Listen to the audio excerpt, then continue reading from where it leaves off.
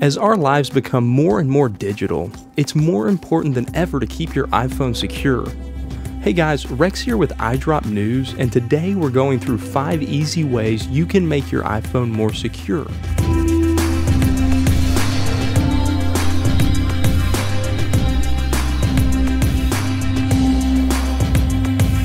First is creating a 6-digit password rather than a 4-digit password to log into your iPhone. With iOS 9, the default password on your iPhone is 6 digits instead of 4.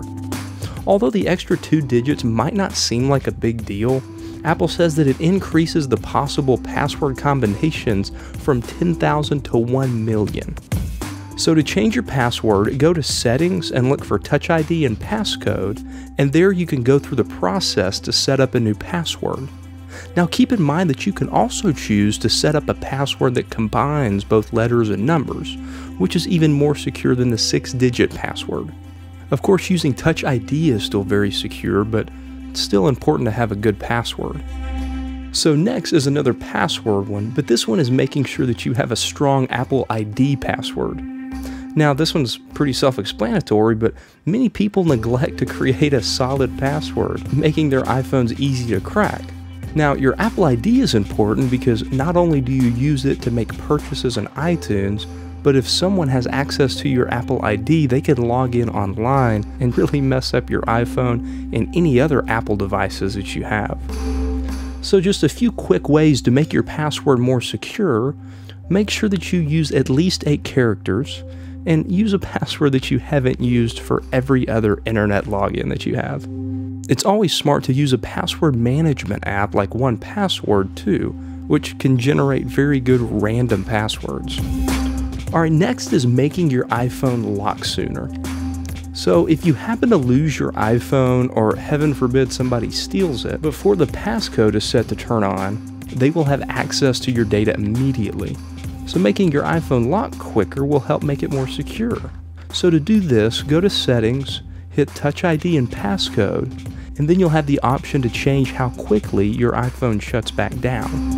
Immediately is the most secure option, but if you don't want to have to use Touch ID or type in your passcode constantly, you can choose a shorter time requirement.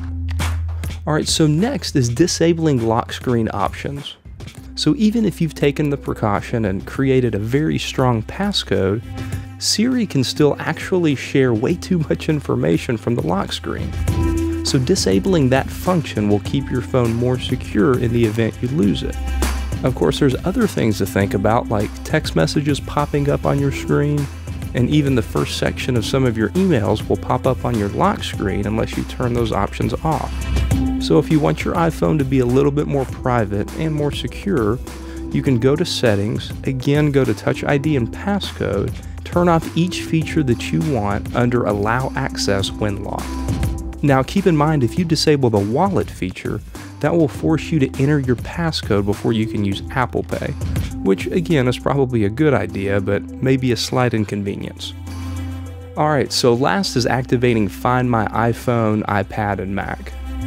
So by default, all of your Apple devices come with a Find My whatever Apple device that you have app, which can be really helpful for keeping track of that device. The app allows you to see where your device is on a map in case it gets lost or stolen. In the case that your iPhone is stolen, you have the ability through the app of erasing all of your data remotely so that you can keep all of your personal data secure. You should have had the option to activate this feature whenever you first set up your iPhone, but if not, you can go and turn it on in the iCloud tab in the Settings menu. Alright guys, that's it for this one. I hope these tips help you keep your personal data on your iPhone safer. As always, keep it locked right here to iDrop News, and I'll catch you guys in the next one. Later.